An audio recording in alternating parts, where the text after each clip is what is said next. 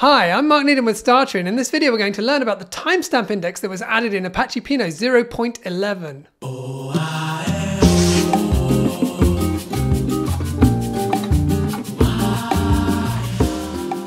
Okay, so we're going to be demonstrating this feature with the Chicago crimes dataset, which is an open dataset that contains about 7 million crimes starting from 2001 until now. And we've got it loaded into Pinot already, so let's navigate over to the table page and we'll have a look at the schema.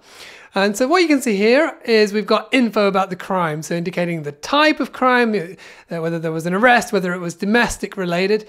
We've then got, if we scroll down a little bit, where the crime happened. We've got the long, the ward, the district, the block, and the beat. And then we've also got a timestamp indicating when it happened. So if we now go over to the query console and we click on the crimes table, we can see like it shows some of those crimes. So we can see actually there are about 7.6 million. So it's a bit more than what I said. And now let's write our own query. And this is a very similar query to what people are writing, where we try and find the crimes per week starting from the 16th of January 2017 and kind of aggregating how many crimes happen per week. And if we run that query, we can see, if we scroll down, we can see each week and then the number of crimes that happened in that week. And if we run it a few times, we can see the time is roughly 135, 140 milliseconds.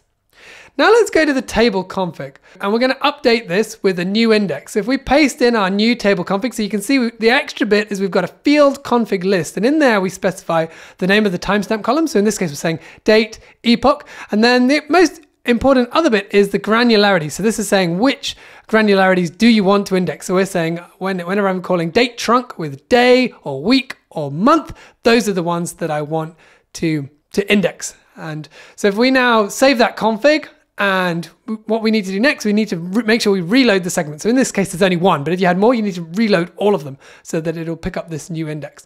And now if we go back to our query again and run it again, let's run it a few more times. And this time the queries are running in like kind of 40 milliseconds, sort of low 40 milliseconds. So we've got like a 3 to 4 time improvement. So that's pretty cool. So you might be wondering, how does this actually work? So let's go back to the table page again. And this time let's click on the segment. And if we navigate down the page, and we can see at the bottom we've got the indexes section, and if we type into that search box date, epoch, then we can see like there's a list of new fields. So we've got a $date, epoch, day, week, and month, and so each of those are like derived columns that have been added in, and a range index you can see has been applied to each of those.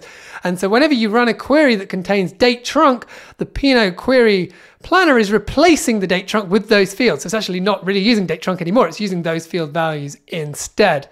And there's actually more detail with a worked example explaining how exactly this happens in the blog post, which we'll include in the description below. And so that's the end of this video, in which we've learned how to use the timestamp index. Give it a try on your own data and let us know how you get on. And I look forward to seeing you in the next video.